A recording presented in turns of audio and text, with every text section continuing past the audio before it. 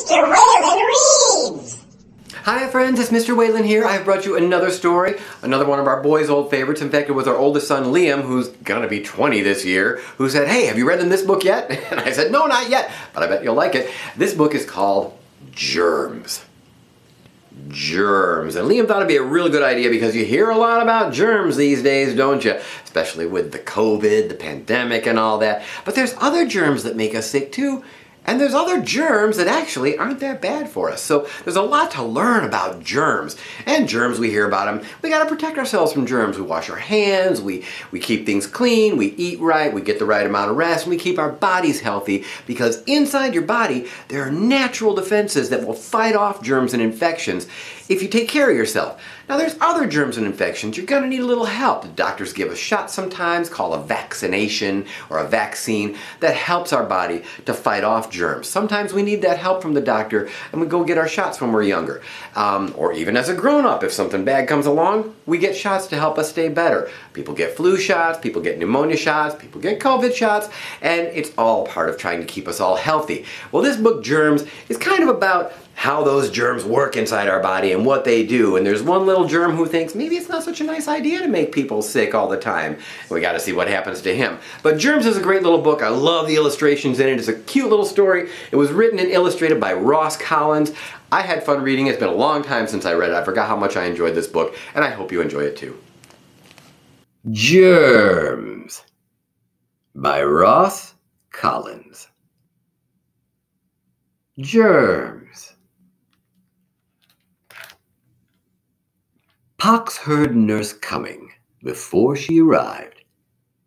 Incubating time's up, chickenpox 12087-2, she yelled. Time you learned how to be a proper germ. My friends call me Pox, Pox said, smiling. I'm not your friend, snarled nurse. Now pack your bags. Later that morning, the bubonic bus arrived to take Pox and the other cadets to Germ Academy, where minor infections are turned into real germs. Once Pox had passed his physical to prove that he was unhealthy, he was shown to the dorm where he met his new roommates. Pus from mumps, scab from tonsillitis, rash from measles, and snot from the common cold. After lights out, the other germs gathered round Pox to tell stories. Each boasted of a terrible outbreak which a relative had started. But didn't it make the children miserable? Asked Pox. That's the point, you numpty, sneered Scab. But Pox didn't get it. For the next week, Pox came bottom of the class in everything. Know your host. Medicine self-defense. Flight school. All too soon, Pox was assigned his first mission.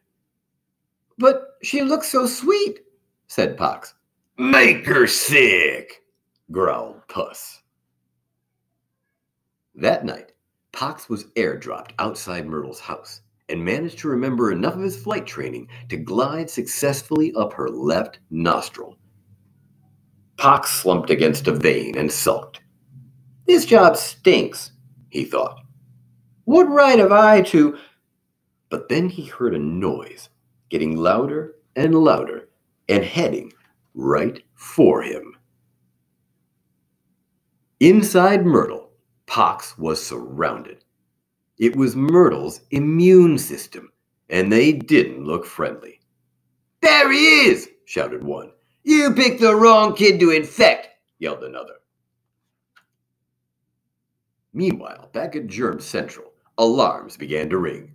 The target isn't showing signs of infection, barked Commander Flem. Chickenpox 12087-2 has loused up his mission. Let us go, sir, sneered Pox's roommates. We'll give her a birthday she'll never forget, sir. My brave boys, hacked the commander. Pox was in trouble.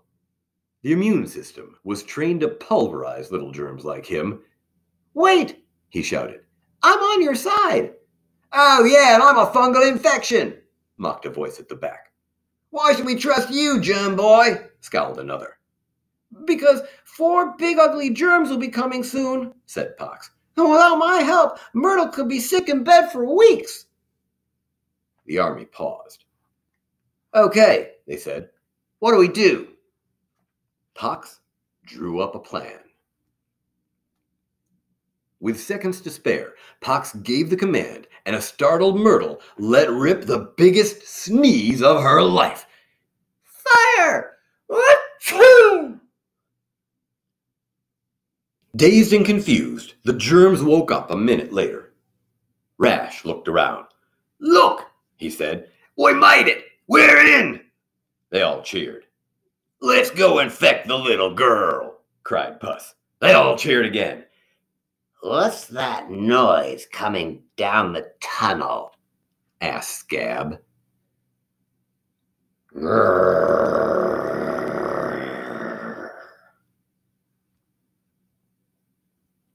"3 cheers for Pox!" cried the immune system. Pox was hoisted up on shoulders and taken on a triumphant tour of Myrtle. Crowds of cells cheered the germ who had saved them all. "We never met a heroic germ before," they said. "Neither have I," said Pox. "What can we ever do to repay you?" "Well," said Pox, "I do need a place to stay." Thanks to his germ knowledge, Pox was made honorary chief of the immune system. As for Myrtle, haven't you heard? Well, she became Mighty Myrtle, medical marvel, the girl who is never sick. But that's another story.